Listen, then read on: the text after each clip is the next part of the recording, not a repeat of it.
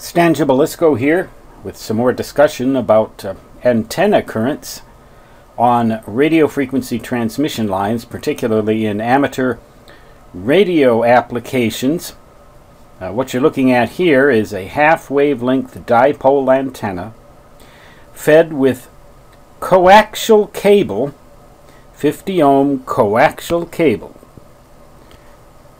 In free space, a half wavelength antenna, an electrical half wavelength dipole antenna, has a radiation resistance of about 73 ohms and no reactance, so that produces a 1.4 or 1.5 to 1 standing wave ratio on 50 ohm coaxial cable.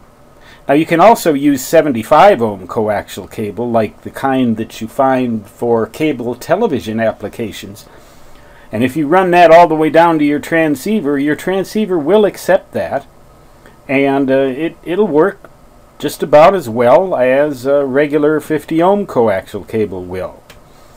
The objective is to find the cable that will produce the least amount of loss between your radio and your antenna, and for all intents and purposes you can use for the figure in that loss the loss per 100 feet figure provided by the manufacturer of that coax times the fraction of 100 feet that your feed line actually is. I mean, so that if it's given as 2 decibels per 100 feet and you have a 200-foot feed line, hope it's not that long, and you're going to be suffering twice that much loss, and a 1.5 to 1 standing wave ratio will not add significantly to that loss, whatever it may happen to be.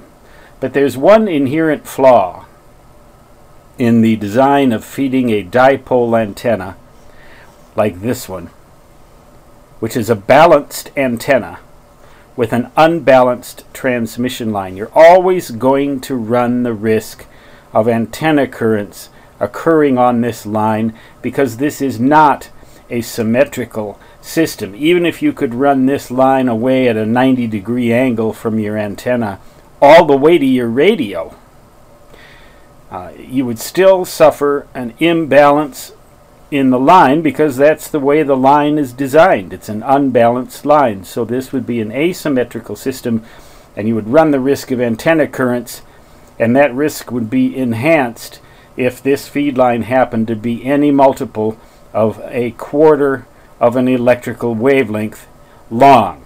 Even if you have a really good ground right here at your radio, electrical and radio frequency ground, right at your radio, you're still going to have the possibility of radiation from this transmission line because of the antenna currents set up as a result of the inherent asymmetry in the system.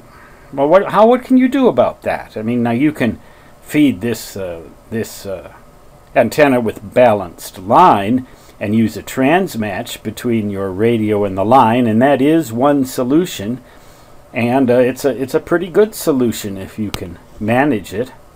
Another solution is right here to install a device called a Balun, and they manufacture these, a 1-to-1 Balun. Balun is a contraction of the words balanced to unbalanced, so it matches an unbalanced transmission line to a balanced antenna.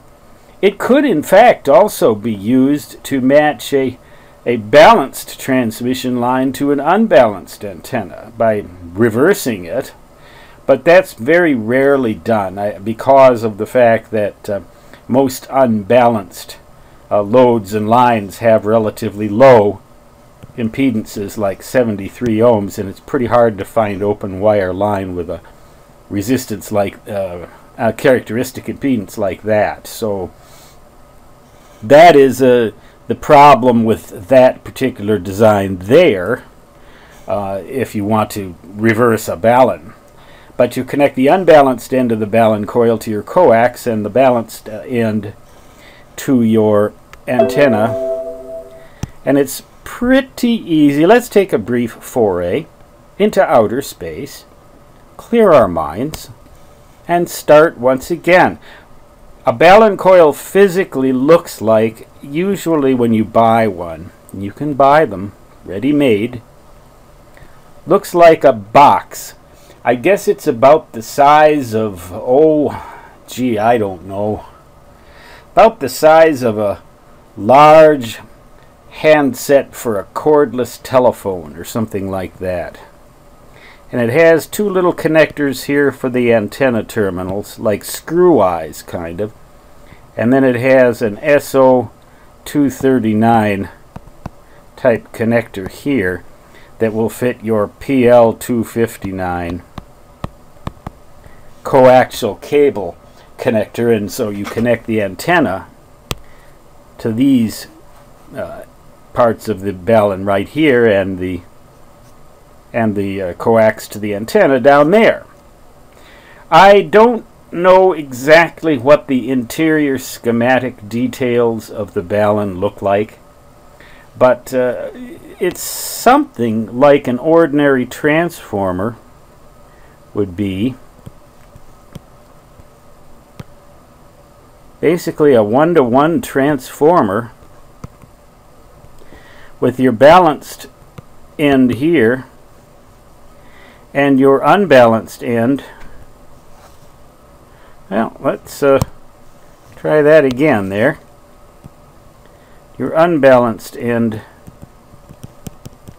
like this.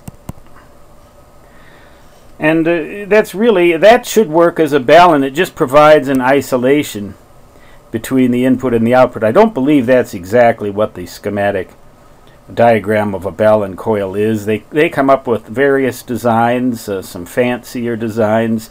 The idea is that it should be a broadband Balun that will cover at least 3 to 30 megahertz. And if you can get one that'll cover 1.8 to 55 or 60 megahertz, so much the better. But that is the basic concept of a Balun.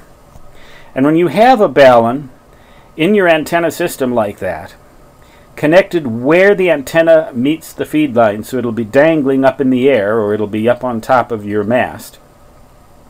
When you have a Balun like that, you can largely eliminate the problem of antenna currents that can occur on a transmission line. However, back to outer space for just a brief brain rest. Testing 1, 2, 3. When you have a dipole antenna like this, fed with coaxial cable or any type of transmission line, once again, you need to remember 90-degree angle for at least a quarter of a wavelength from the antenna, and preferably for a half a wavelength or more away from the antenna. Even if it's coaxial cable, even if you put a Balun coil there. That is the best way then to get rid of antenna current problems, and again, avoid feed line resonances. And treat the line as you would a single wire with a velocity factor of approximately 95% for your calculations. Use the formula 234 divided by the frequency in megahertz to calculate 1/4 of an electrical wavelength at the frequency of interest, and then avoid any integral multiple n of that length. Avoid it so that you don't have resonance in your line. So that'll conclude this part of the antenna current avoidance course. Good luck, 73, and so long.